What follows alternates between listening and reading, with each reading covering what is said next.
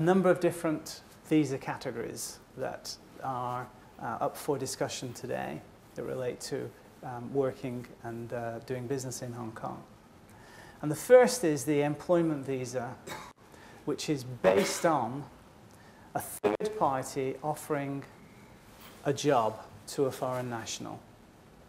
And in those circumstances, the Immigration Department apply an approvability test to that situation. And what they do is they ask, does the applicant possess special skills, knowledge, or experience of value to and not readily available in Hong Kong? And moreover, the sponsor, that's the local party seeking to employ that foreign national, must be justified in engaging the services of the foreign national staff rather than those of a local person instead.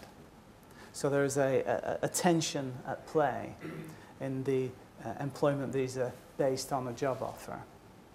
Now, in the main, if you are operating a business in France and you have some kind of business presence in Hong Kong, or you're thinking of establishing some kind of business presence in Hong Kong, and you need to relocate talent from France to Hong Kong to promote your business endeavors in Hong Kong, in that intercompany transferee situation, 99 times out of 100, the Immigration Department will say yes.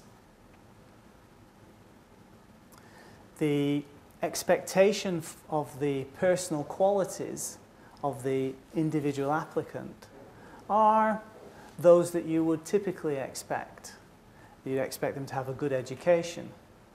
If they haven't got a formal university education, that doesn't preclude the visa from being approved, because if you can show that the candidate has at least 5 years senior managerial responsibility working for either your company or a similar company, then the fact of that prior employment experience in a senior managerial capacity will do away with the need for a formal tertiary education, for example.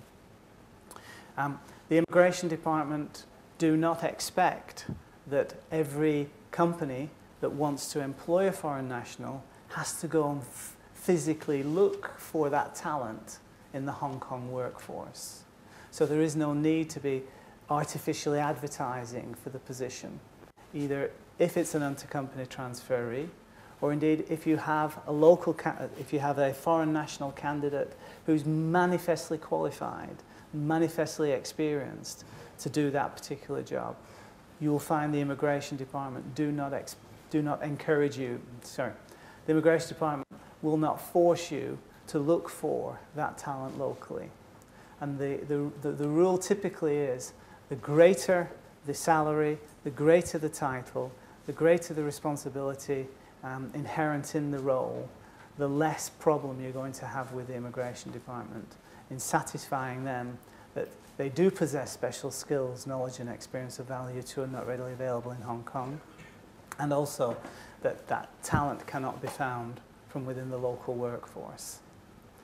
There are about 17,000 employment visas issued each year in Hong Kong to foreign nationals, and about 25,000 that are issued to mainland Chinese that come to Hong Kong under a similar program.